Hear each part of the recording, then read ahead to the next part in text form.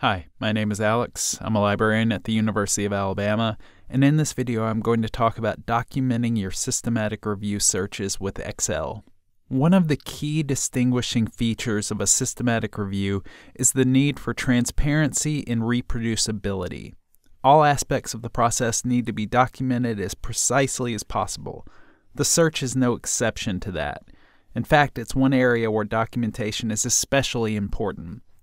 As the Cochrane Library explains, searches should be reported in enough detail so that they can be reproduced by someone else if necessary. At minimum, you'll need to document the dates when searches took place, the databases searched, your search strings, the search filters or limiters that you used, the total number of records that you found, preferably from each individual database and then a total overall, the total number of duplicates removed, and the total number of records once duplicates are removed. All of that is pretty much non-negotiable. It's something that must be done.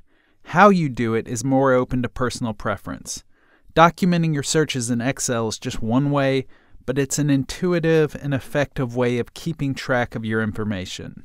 This is one example of an Excel file created specifically to document a systematic review search. As you can see, we're keeping track of dates searched, databases searched, search strings, search filters, search results, duplicates, etc. However, you don't even have to create your own Excel file. There are several different freely available templates out there that have been created specifically for documenting your systematic review searches.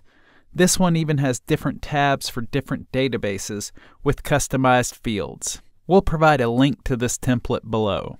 And that's all for this video. Hopefully you now know more about documenting your systematic review search results, and if you have any questions, just ask a librarian.